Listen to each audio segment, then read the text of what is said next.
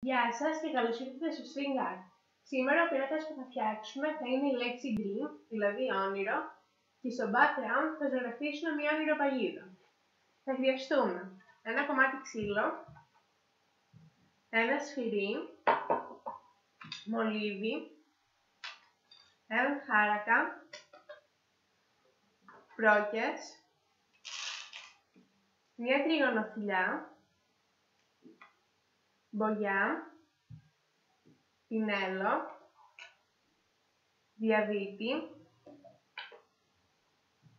κλωστή, ζυλοτέιπ, ψαλίδι, πέντσα και τη λέξη dream. Εγώ αυτό που έκανα είναι εκτύπωσα το κάθε γράμμα από τον υπολογιστή μου και έχω όλα τα γράμματα που θα χρησιμοποιήσουμε σήμερα για να γράψουμε τη λέξη dream. Λοιπόν, και ξεκινάμε. Ο δικός μου πίνακας που θα χρησιμοποιήσω είναι 39x36, οπότε αυτό που θα κάνω τώρα είναι θα πάρω την τριγωνοφυλλιά μου και θα τοποθετήσω στη μέση στο ξύλο, εδώ πέρα στην ακρούλα, την τριγωνοφυλλιά και θα πάρω την πέντσα μου και τις μικρές τις προκες που είναι για την τριγωνοφυλλιά και θα τις βάλω μέσα.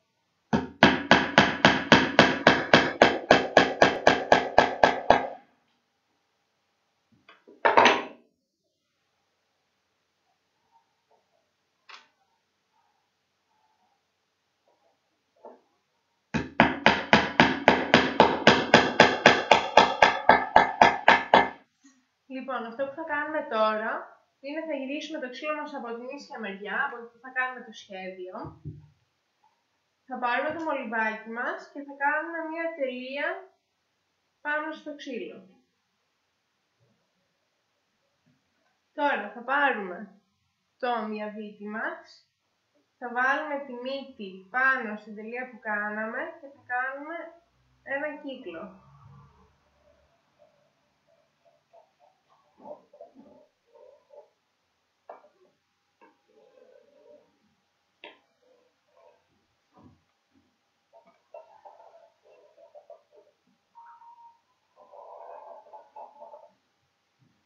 Τώρα αυτό που θα κάνουμε, αφού κάναμε τον κύκλο μας, θα πάρουμε το χάρακά μας και θα τον βάλουμε πάνω που είναι η τελεία, θα τον ευθυγραμμίσουμε και θα κάνουμε μία γραμμούλα στο πάνω μέρος του κύκλου, μία γραμμούλα στο κάτω μέρος του κύκλου και τώρα θα τον βάλουμε και οριζόντια τον χάρακά μας.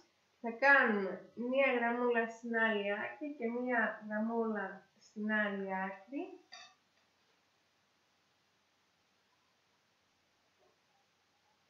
Και θα κάνουμε το ίδιο και σε αυτές εδώ τις δύο τις μεριές του κύκλου.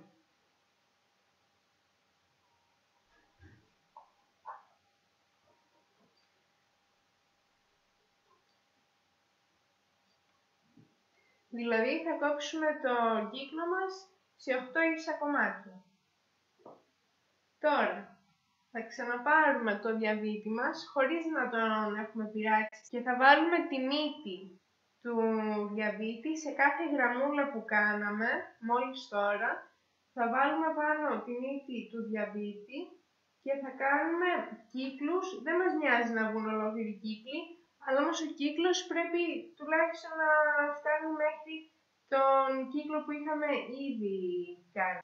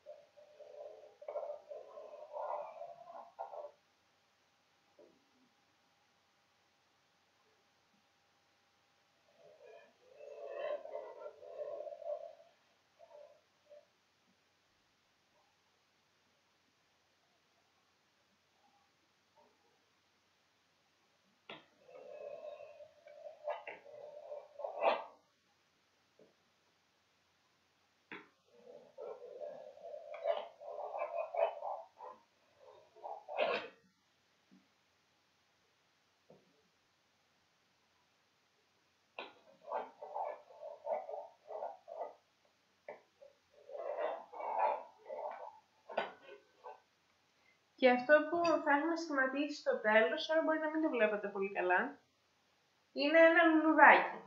Αυτή θα είναι η ονειροπαγίδα μας. Τώρα, αυτό που θα κάνουμε είναι, θα πάρουμε μία γόμα και θα σβήσουμε τις γραμμούλες που είναι εκτός κύκλου.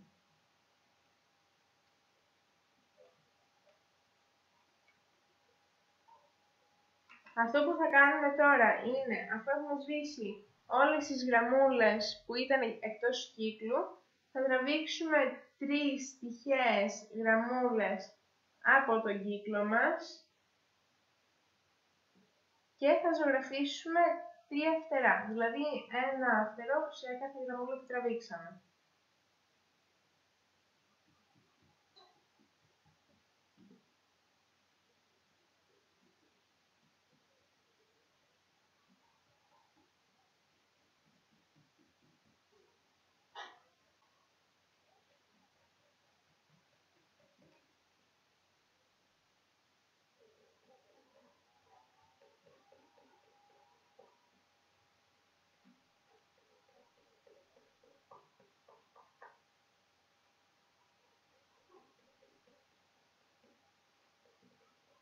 Κάπως έτσι θα το ζωγραφίσετε κι εσείς. Τώρα αυτό που θα κάνουμε είναι θα πάρουμε μία επιφάνεια όπου πάρει ένα πιατάκι και θα βάλουμε μέσα στο πιατάκι μπογιά και θα ζωγραφίσουμε ό,τι γραμμούλα έχουμε κάνει εδώ πέρα στην ονειροπαγίδα μας, δηλαδή τον κύκλο και το λουλούδι, τις γραμμούλες και τα φτερά, θα τις ζωγραφίσουμε με μαύρο. Εγώ θα χρησιμοποιήσω μαύρη μπογιά και θα ζωγραφίσω την ονειροπαγίδα.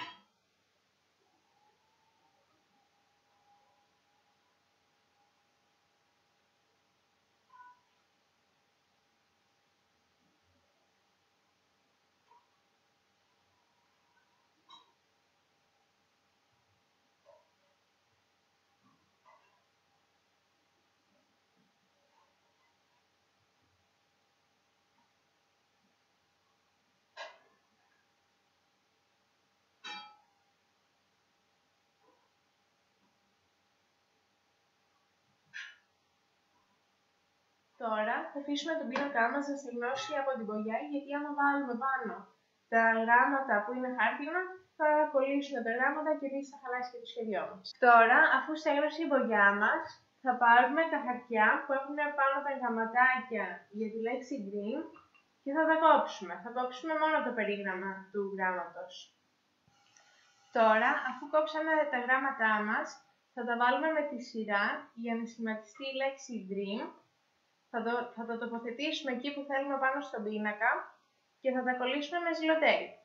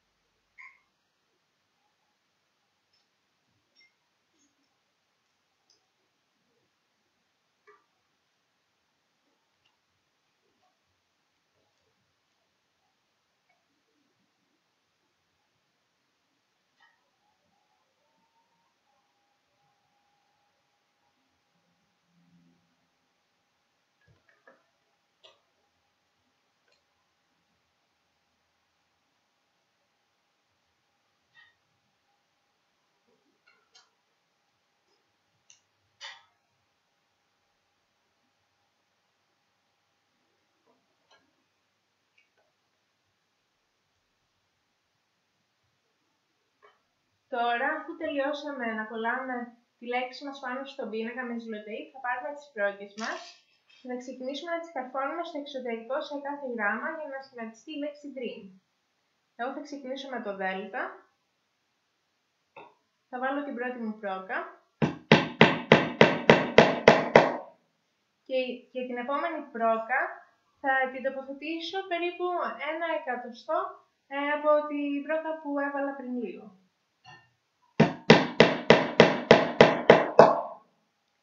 Αυτό το βήμα θα το συνεχίσουμε, θα το επαναλάβουμε μέχρι να σχηματιστεί όλη μας η λέξη το dream. Μόλις τελειώσουμε να βάζουμε όλες τις πρόκες στη λέξη μας, θα το βγάλουμε μετά το χαρτί και το ζηλοτέιπ. Αφού τελειώσαμε να βάζουμε τα καρφιά μας πάνω στον πίνακα και έχει σχηματιστεί η λέξη dream με τα καρφιά, θα πάρουμε την κλωστή μας. Εγώ θα χρησιμοποιήσω μια λεπτή γκρι κλωστή. Θα πάρουμε την ακρούλα της κλωστής και θα κάνουμε ένα κόμπο σε μία πρόκα.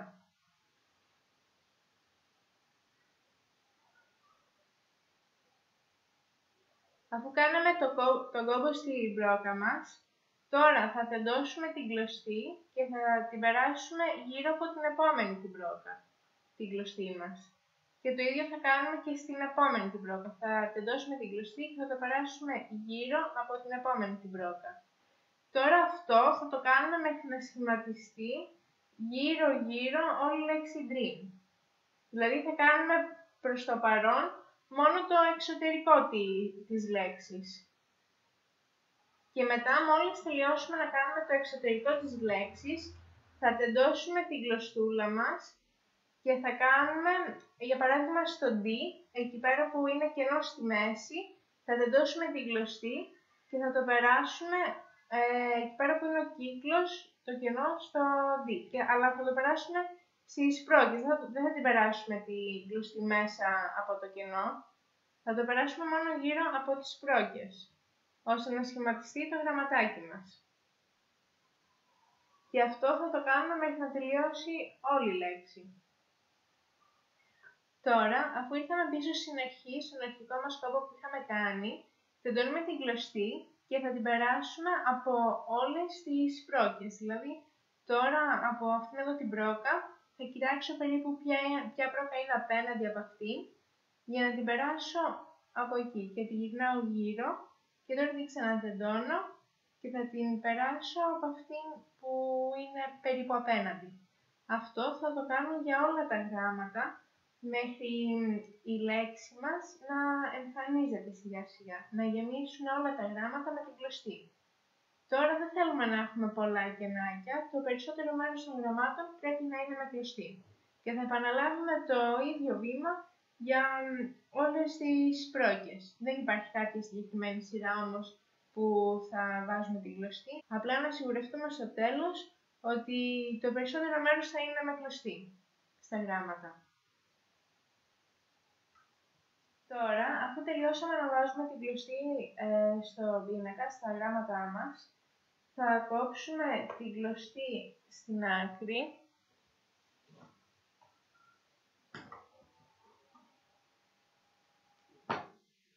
και θα κάνουμε έναν κόμπο σε μία πρόκα.